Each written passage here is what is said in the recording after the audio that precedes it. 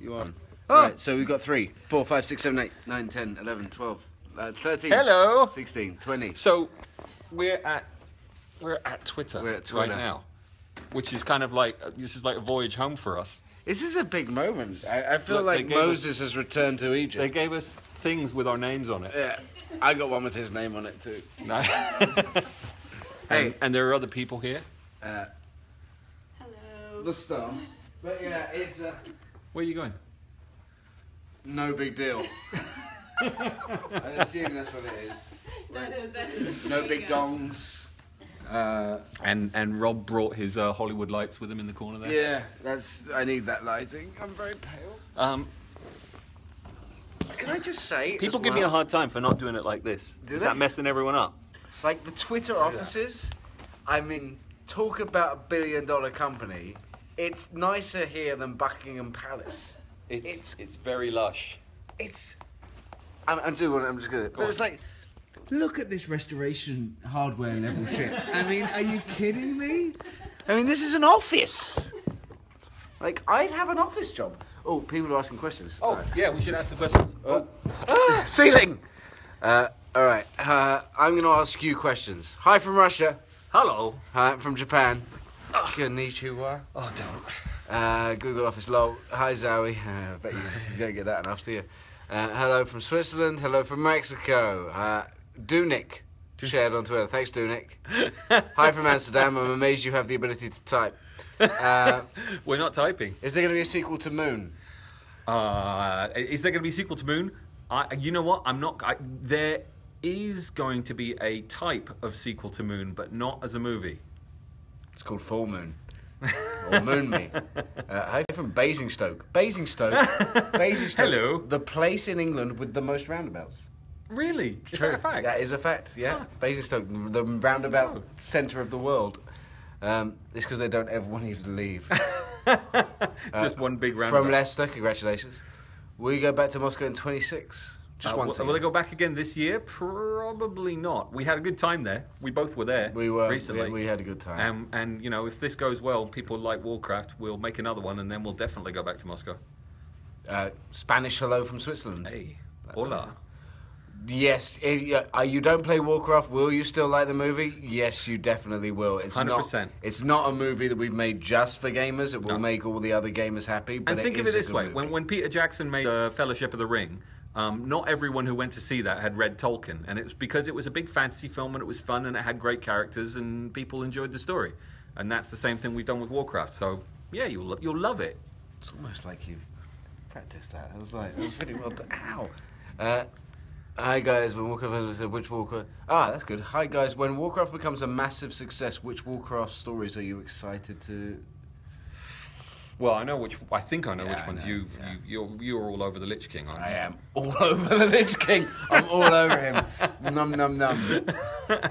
I'm more than happy to continue with the story that we've set up in this one because I'd like to do 3 films. Based on this, that follow the story from this first one, and it has a very natural and satisfying and organic ending if we get to do 3 movies. Have you finished post-production? Yeah, of course we have. Absolutely, yeah. The film I comes hope out. so. film comes out day after tomorrow in France. Reshoots. What about? Oh, I didn't read that one. When are you guys coming to the plaza? Which plaza? I think them in the plaza we were just. Oh, we've actually left there. Yeah, I'm yeah, afraid we've we got rushed around. Yeah. Do you still bother Rob with the tiny hands? In a manner of speaking. I forgot to bring the tiny hands. I Yeah. should have brought the tiny hands with me. Why is Maybe I can get more tiny hands. Dalaran floating in the trailer, Duncan? Let's answer it. Let's do it. There are 3 reasons why parts of the movie may not completely follow lore. We've tried to keep it to the lore as much as possible. We obviously work with Blizzard right from the start, all the way through to the end. But occasionally, things don't go according to lore. One of them is because the lore itself is in contradiction with itself. Mm-hmm. Number 2,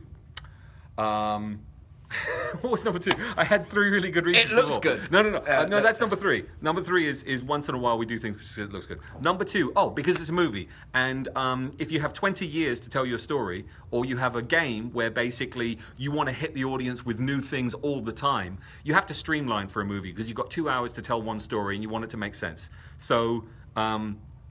So we streamline some of the lore, and then the third reason, and the reason that Dalaran is floating, is because it looks really cool as opposed to being on the ground.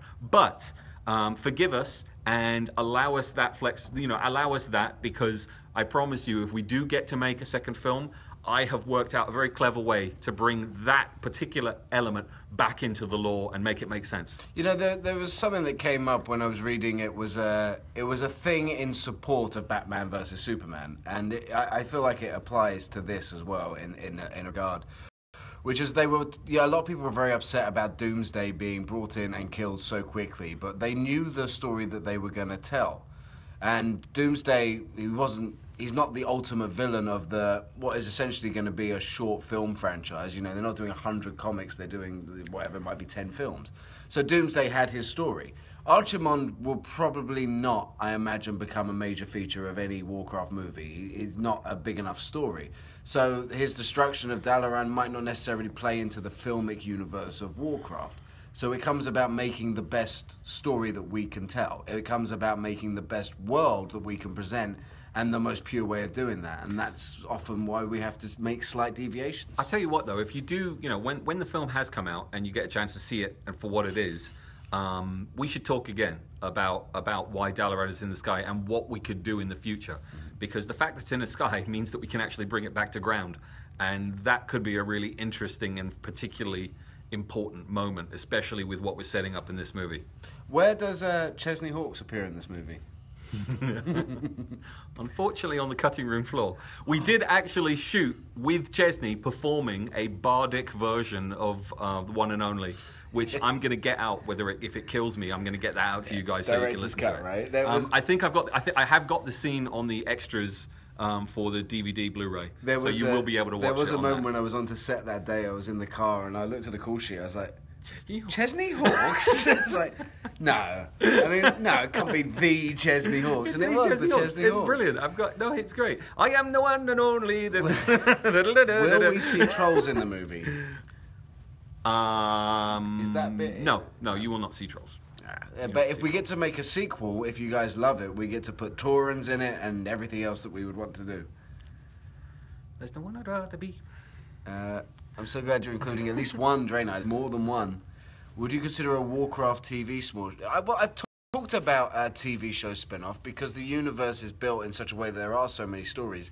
You know, obviously the CGI limits what you could do on a TV show, but you could do an SI7 and Defias Brotherhood storyline. If you look into the history of that with the Friends and Van Cleef, and you could really do an amazing fantasy-themed TV show based entirely on the Defias Brotherhood with zero CGI.